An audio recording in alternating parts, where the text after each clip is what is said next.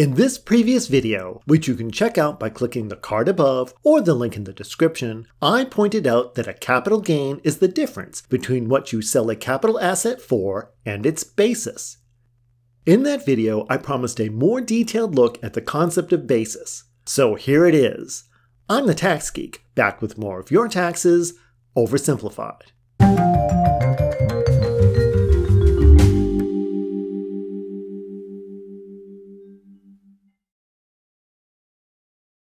Simply stated, the basis of any capital asset is the cost of acquiring it. Since this video primarily concerns the basis of securities, basis is the cost price of the security itself plus any brokerage commissions or other fees you paid at the time of purchase. But there's more to determining the basis of an investment than that simple statement. Primarily the question of what happens if you sell securities that you acquired at different times at different prices. Before 2011, it was not required for brokerage houses to calculate the basis of most securities and report it to the IRS. Instead, it was often up to taxpayers to calculate basis and report their opinions as to what that basis was to the IRS. Starting in 2011, the IRS started requiring brokerage houses to report their calculation of basis to both the taxpayer and the IRS. This greatly simplified tax reporting for taxpayers, who now had a verifiable basis to report. These securities are known as covered securities. Today, unless you sell securities you purchased before 2011, the vast majority of security sales are of covered securities. If you have older securities, your brokerage house may still calculate the basis and report it to you, but not to the IRS. These are called non-covered securities. These are also relatively simple to report on your return since they require little, if any, additional calculations.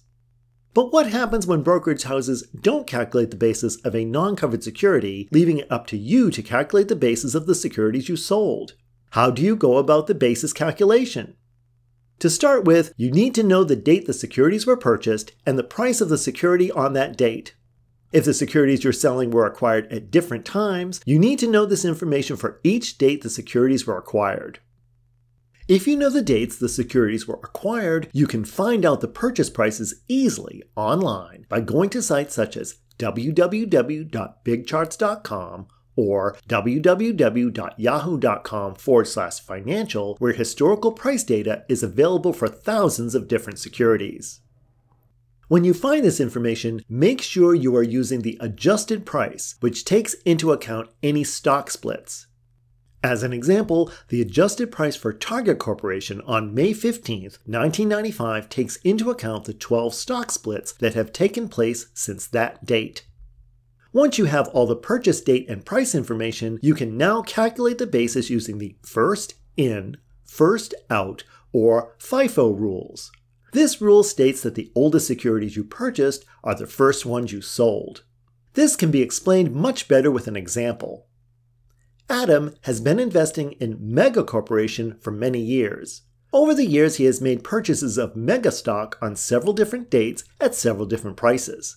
He purchased 300 shares on March 13, 2003 at $30 a share. He purchased 75 shares on September 20, 2006 at $45 per share. He purchased 50 shares on October 27, 2008 at $15 per share. And he purchased 200 shares on January 7, 2010 at $25 per share. He decides to sell 400 of his shares on May 15, 2022 at $50 per share for a total of $20,000. Here is how he calculated his basis. First, he takes the 300 shares purchased in 2003 at $30 per share or $9,000, then the 75 shares purchased in 2006 at $45 per share or $3,375, and finally 25 shares out of the 50 shares he purchased in 2008 at $15 per share or $375. This gives him a total basis of $12,750 and his capital gain is $7,250. What if you don't have all that information? First, don't guess. If your return is audited and you cannot produce an accurate, verifiable basis, the IRS will require you to pay tax on the entire proceeds of the sale.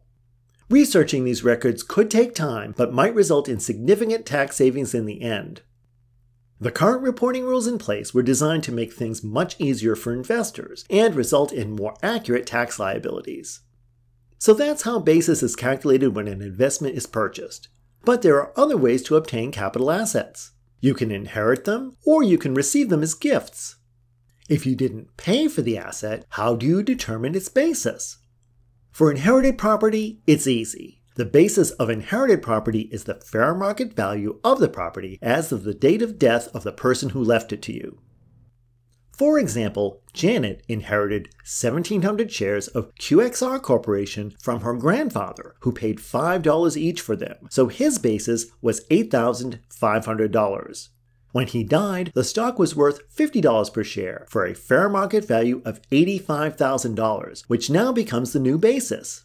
If Janet sells the stock 3 months after she inherits it for $87,500, her capital gain would only be $2,500. When you receive assets as a gift, it's more complicated. The basis is either the giver's original basis or the fair market value of the investment as of the date of the gift. The figure you use depends on whether the fair market value is greater or less than the giver's original basis. If the fair market value is less than the giver's basis, you use the giver's basis to calculate any gain and the fair market value to calculate any loss. If the fair market value of the gift is greater than the giver's basis is used to calculate both gain and loss. Here's an example of how that works. James gave stocks with an original basis of $7,500 to his friend Jeremy. As of the date of the gift, the stocks had a fair market value of $5,000. 2 months later, Jeremy sells the stocks for $8,500. Since the fair market value of the stocks is less than James's original basis, Jeremy uses James's original basis to calculate the gain, which would be $1,000. If Jeremy had instead sold the stocks for only $4,500, the basis would be the fair market value of the stocks as of the date of the gift, yielding a loss of $500. If James's original basis had been $5,000 and the fair market value on the date of the gift was $7,500, James's original basis is used to calculate either gain or loss. If he sold the stocks for $8,500, his gain would have been $3,500, and if he sold the stocks for $4,500, he would recognize a $500 loss, same as before. And that's the oversimplified rundown on calculating the basis of a capital asset. Additional information and resources on this topic can be found in the video description. If you found this video informative, please give it a thumbs up, and if you'd like to see more mini deep dives into additional tax and financial topics, please subscribe. Also, please share this video with anyone who would find it useful. If you have any additional questions, comments, or suggestions, please leave them in the comment space below. As always, thanks for watching, and I'll be back soon with more of your taxes oversimplified.